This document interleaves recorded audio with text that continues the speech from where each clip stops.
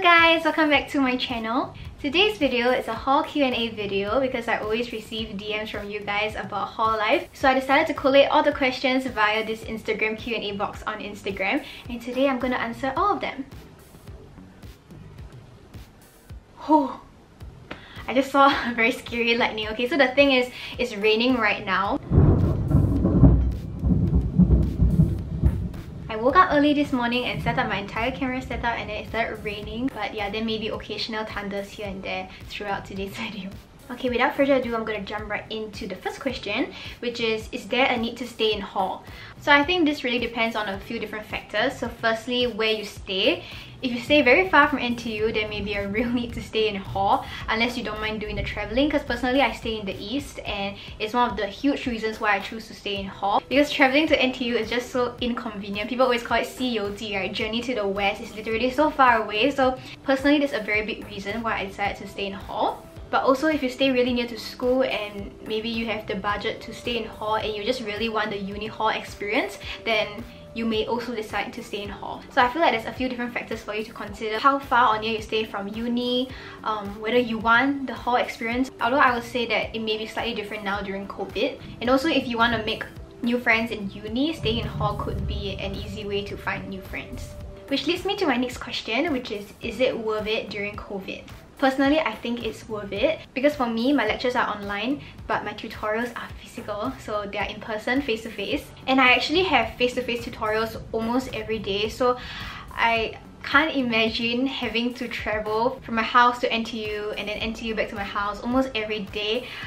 Yeah, so for me, I think it's worth it because I stay in the east. So actually, I have a funny story. Okay, not very funny if you're him, but I have a classmate from Wee. He stays in Tampines, and he didn't choose to stay in hall because he thought, "Aya, COVID, online classes, not very worth it to stay in hall, right?" And then he didn't know that there was going to be so many face-to-face tutorials, so he really regrets it because the commute is really crazy. And in semester 2 of year 1, he tried to apply for hall because he's like done traveling, but he didn't get the hall room. So yeah, that's just something to consider. If you stay really deep into the east, you may want to consider staying in hall. How does the hall application work? So if I remember correctly, in year 1, during the hall application period, you have to indicate the type of room you prefer.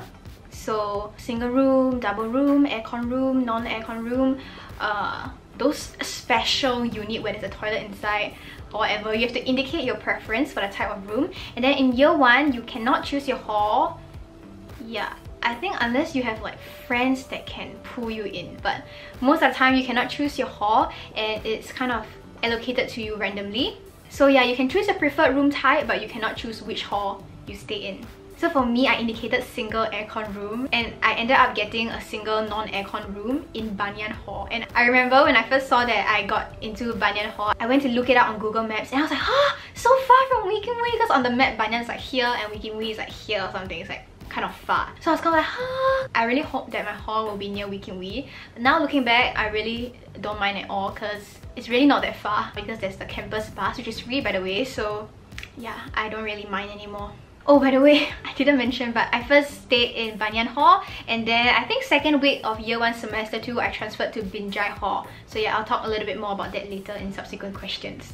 Okay, next question is, what are your hall essentials, or what do you recommend bringing to hall? Okay, so first I'm going to start with the standard list before I go to my personalized list, okay? So firstly, you have to bring a router because I really don't know the technical terms, but basically in hall, if you want to get Wi-Fi, you need to use the LAN cable, connect it to the thing, and then plug it into your router, and that's how you get Wi-Fi. So definitely you need to bring a router and a LAN cable to get Wi-Fi. There is Wi-Fi in NTU when you go to your classes and stuff, but in hall you have to use the router. I'll put a picture of mine here. I really love mine. Mine is really good. I think it was only $20, and I have friends whose routers you need to restart every time you enter your room, but mine works really well. I don't restart it at all. I think only over the weekend I switch it off, but yeah, that's it. Other standard things you may want to consider bringing to your hall include dustbin, hanger, multi-plug extension. Yes, multi-plug extension is very important for me because there's not a lot of, I mean there's quite a lot of plugs, but it's not enough. Because for me, I charge my phone, my iPad, my laptop, my camera, my Apple Watch, so I definitely need my multi-plug extension. So yeah. Tissue box, shampoo, baby bath, and I recommend bringing a bigger shampoo or a bigger baby bath because it's just more worth it in the long term if you're staying in hall. But also during the school term, if you run out of your supplies, you can go to Prime, which is in North Spine, or Giant near Ken 2, I'm not sure, but usually I go to Prime at North Spine to get my supplies. Okay, and then I also bring a basket, okay, not really a basket, like a little waterproof bag to put all my shower essentials. So I just put all my shower essentials into one bag, and then I'll just bring the bag to go shower, and then I'll hook it on the door hook. Yeah, I'm not sure if every hall has that door hook, but I think it's quite convenient to just put all your shower essentials into one basket or one bag. So usually when I go shower in NTU, I bring 2 bags. Oh holy, I actually bring 3 bags. Oh wait, okay, so I bring one bag with all my shower essentials like my cleanser, my baby bath, my shampoo, all those stuff into one bag.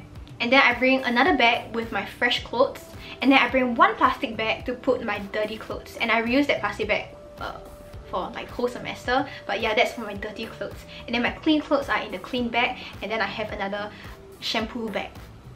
Yeah, so that's how I do it. But I think I'm a bit extra. I've never seen people in my hall bring that many bags to the toilet, but yeah, that's what I do. Okay, and then of course you bring your toothbrush, toothpaste, detergent for washing your clothes if you need to, blanket, bedsheet, pillowcase, hair dryer, insecticide if you need. Because NTU is pretty foresty, so seniors told me to bring insecticide, so I brought, but I never use it actually. But yeah, comb, a mop or something to clean your room. Personally, I use the magic mop because it's so convenient. It's like this stick with the thing. Okay, I'll put a picture there. And then I have the wet and the dry cloth, so usually I just go around my room, clean with the dry cloth first to stick up all my hair, dust, whatever. And then after one round using the dry cloth, I will change to the wet cloth and and clean like that. So yeah, that's what I do every Monday when I go back to school. Bring your cup and bowl if you want to drink coffee, Milo, whatever in the morning. Dishwasher soap, and then in my hall at least there's a board where you can put up papers. So you can also bring your board tags if you want. My board tags are heart-shaped ones from Daiso. Okay, and then for my personalized list, aka my own essentials that may not be essentials to you, I actually need to bring Nutella, okay, because I love Nutella. And then I bring a shoe rack to school because I want to change out my shoes. And then my hall room is really small because it's a single room. The single room in Northview is really small. The first time I went into the room, I was actually quite shocked. It's literally kind of like a shoebox. That was my first impression of it, but now I am very comfortable with the size. So initially I just lined all my shoes on the floor, and then it got too messy, so I just got a shoe rack that can also be a bench. And then for me, I also brought a clothing rack. I also got it from Shopee, but it's very useful, okay? I hook all my bags there as well to save space and so that my room doesn't look so messy, so yeah. And then bring your soft toys if you need, like my mukata there.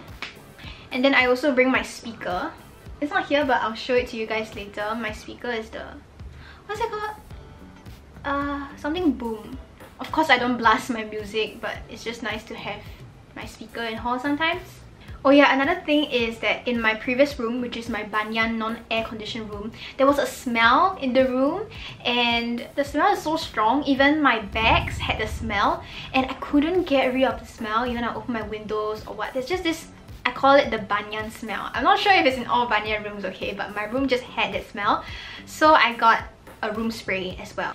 I'll show you guys which is the one I got, but yeah, I got that room spray just to make my room smell a bit better and so that my body doesn't have that banyan smell as well. But I don't have that problem at all at my binjai room. My binjai room smells a lot better. So I think for this, you guys don't have to buy it immediately. You can go to your room first and observe your surroundings and smell your room first. Okay, then my other uni essentials that I bring to hall will be, of course, my phone, my laptop, my iPad. and also my planner. Before I go on to talk about my planner, I just wanted to bring to your attention that I added a few more essentials. So under the main essentials, I added new $1 coins, and I will talk a little bit more about that when I answer the question about how we do laundry in hall.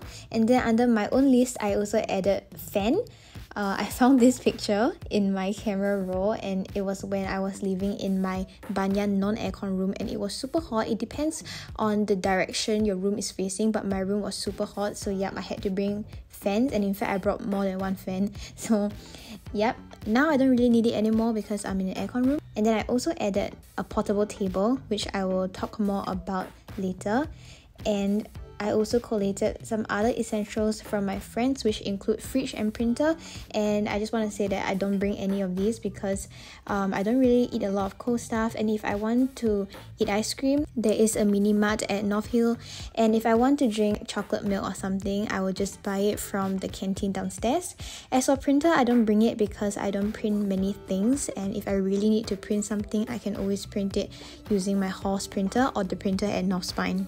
So if you guys watch my uni vlogs, you will know that I religiously write my to-do list on my planner.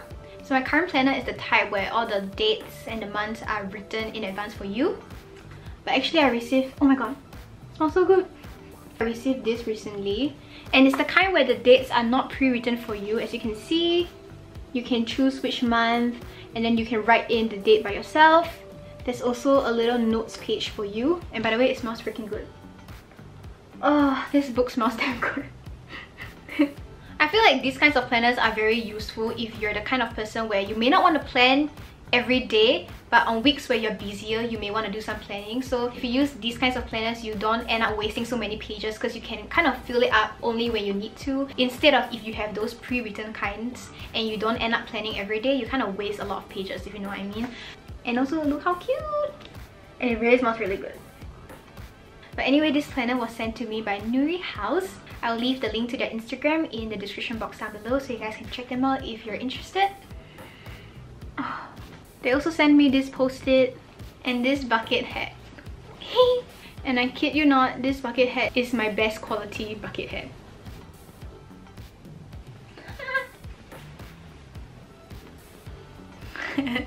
So those were all my essentials I can think of for the past few days.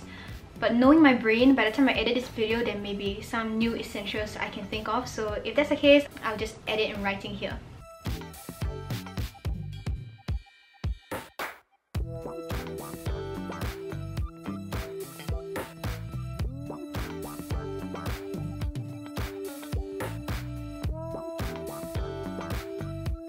Next question. How do you start making friends with people at your hall? So personally, I met my hall friends during hall orientation. Another way to make friends in hall is to take part in hall activities, hall CCA. Yeah, just be more involved in events that take place. I also made friends with some of my level mates. So usually, I will say hi to the people who live near me. Yeah. Or sometimes you just bond over weird things. Like there was once in Binjai, I went to the toilet and I was like, because there were moths everywhere. It was raining that day and there were so many moths. Okay, I'm not even kidding. It's like literally any spot you can see, you will see a moth. And the moths come in different shapes and sizes. There was a huge one, I don't know, queen or what, so big at the mirror, like, ah! Then there's moths everywhere on the basin. Then I was just so stunned. I was like, oh my god. And then a girl came in and she saw me like, then I was like, so many moths. Then she's like, yeah. Then that's how we bonded. So yeah. Okay, I realized I talk to a lot of people because of weird insects I see, but there was once, okay, because I am short-sighted, I'm wearing contact lenses right now, but my degree is pretty high. So every time I go and shower, I'm pretty blind. And there was once I went into my favorite cubicle and I saw a weird thing on the wall of my cubicle. So I don't know what's that. Technically, I can use another cubicle, but that's my favorite cubicle. So I kind of still wanted to use it. So I tried to go close and see what's that insect. I was like, but I still cannot see, and then I don't want to go any closer because what if it fly on my face, right? So I went to ask a girl. I was like, do you know what's that? And then she went to see. She's like, oh, I also don't know what's that. Is it a moth? And they'd be like, huh? And in the end, I just used another cubicle. But yeah, that's how I talk to some people in hall. But my closer hall friends I made through hall orientation. Which leads me to my next question, which is how was hall orientation? Okay, so for me, I'm gonna be a year 2 next semester. So my hall orientation was during the COVID period. So it was an online orientation. So I'm pretty sure it'll be different from many seniors' experiences. It was quite a while back, but I remember I quite enjoyed it. And I remember I enjoyed it more than my faculty camp. So yeah, I think my advice would be to try and join different types of camps. So if I remember correctly, before the start of their school term, year 1s can sign up for different camps. I signed up for my faculty camp, my hall camp, and I also signed up for like some NTU cultural arts camp or something like that. And overall, I was able to click with my hall friends better, so I think that's why I enjoyed my hall camp most. Next question, also related, are your hall friends your closest group of friends? I would say in NTU, yes. My hall friends are my solid friends I dinner with, and I turn to them whenever I need any help in hall. They also turn to me when they need help in hall. Oh, I suddenly remember one more thing, because I'm talking about helping and I remember we always need each other's help for this. Another hall essential is to bring $1 coins. Because if you want to do your laundry in hall, you need to use the new $1 coin, if I remember correctly, because my friends are always asking me if I have new $1 coins. There's a question about laundry later on, so I'll get to that later. But okay, yeah, going back to whether my hall friends are my closest group of friends. Whenever we need help, we just turn to each other. And then we always eat together, and sometimes we go out of school to eat together at Jurong Point or wherever. Yeah, so even my closest weekly friend is from hall. I met her during my hall orientation. And when we have the same class, we always go to school together from hall. Are the walls really very thin? I'm not sure about every single hall, but the walls in North Hill are pretty thin. So actually, I always heard from seniors that the walls are very thin, but I never really felt it in my banyan non-aircon room. But I felt it in my Binjai aircon room. So I think the fan does play a part, because when I turn on my fan, I cannot really hear what's going on outside my room. But when my neighbors and I both have aircon rooms, like in my Binjai room, I turn on my aircon and then my neighbor also turn on her aircon, I can really hear quite a lot of things. So for example, at night when I'm lying down on my bed, I can hear them walking along the corridor and they'll be like, let's go shower or something. I can really hear. And because the room next to me is a double room, so when one girl goes back to her room and you haven't slept, I can really hear everything. I think the wall is quite thin, especially in the North Hill blocks.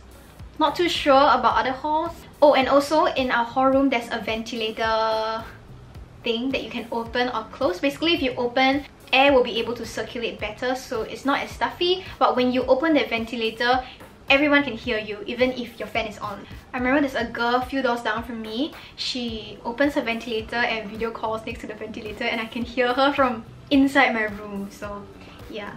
Okay, how do you do your laundry in hall? So just now I mentioned about the $1 coin thing. Yeah, basically in hall, there are washing machines and dryers, and you have to use the new $1 coins to activate the machines. For me, I choose to bring my clothes back every week. There's also an ironing rack, for my hall at least, but you have to bring your own iron. Are any of the halls haunted? Not that I know of, and I don't really think so, because I'm sure if one of the halls is haunted, there will probably be rumors circulating, but I've never heard of that. Are the aircon fares expensive? How much do you pay a month for aircon? Okay, so for this, I'll try and find out and write it right here. I didn't stay in my aircon room for that long, and how we pay for aircon is basically there's an aircon card and we top up the card with money, and then we insert it into this thing in our hall room. So it's kind of like your EZ-Link card. You just top up money in your card and use it. It's pay per use basically. And I remember when I moved in, I asked the hall admin lady how much it will cost, but if I remember, it cost more than that. I know I'm gonna continue staying in my aircon room, so I topped up $50 and just put it in, and it's been lasting me well. So I'm not very sure what is the actual aircon fare, but I'll try and find out and write it here. Next question is, what is hall culture like? Are there a lot of activities? Okay, so for this, I feel like it really depends on your hall. In general, the North Hill halls are more chill. When I see some of my friends' IG stories, they look very involved in a lot of hall activities. So yeah, I guess it depends on what hall you're in and how involved you are in those activities. Like usually I don't really go for that many activities. So I guess it depends on how involved you want to be in your hall activities. But of course, for certain halls that are more popular, you have to take part in some activities to guarantee your stay there. I know I have a YouTube channel, so I look very outgoing, but I am not super extroverted. So yeah, in general, I prefer hanging out with a smaller group of friends, which are like my closer friends I met during hall orientation. But I was darts captain. Which is super funny because I don't even know how to play darts, but anyway, I'm darts captain. And then I learned from my members. Most difficult thing to adapt to in hall. I feel like I adapted quite well. There's nothing I really couldn't adapt to. I kind of just accepted things as I went along. But one thing I was a bit scared of before I moved into hall was showering, because when I think of showering in hall, it made me think of all my memories from camp in primary and secondary school, and I really hated showering during camps, so I was really worried that I'll get that kind of experience when I shower in hall. But no, actually showering in hall is pretty okay. Maybe if you're not used to sharing rooms and you choose to get a double room in hall, then you may have to adapt a little bit more and compromise with your roommate and stuff. Okay, which leads me to my next question, which is, do you recommend staying in a single or double room? / why did you choose to stay in a single room instead of a double room? Personally, I would definitely choose a single room because I don't want to be troubled with problems like what time to sleep. Because for example, if I want to sleep and my roommate is out, when she comes back to the room, I'll definitely wake up. Or for example, my roommate wants to sleep and I'm still editing my video, I want to turn on the light. I'll feel really bad if she wants to sleep and I want to turn on the light. So to avoid all these kinds of troubles, I just choose to stay in a single room.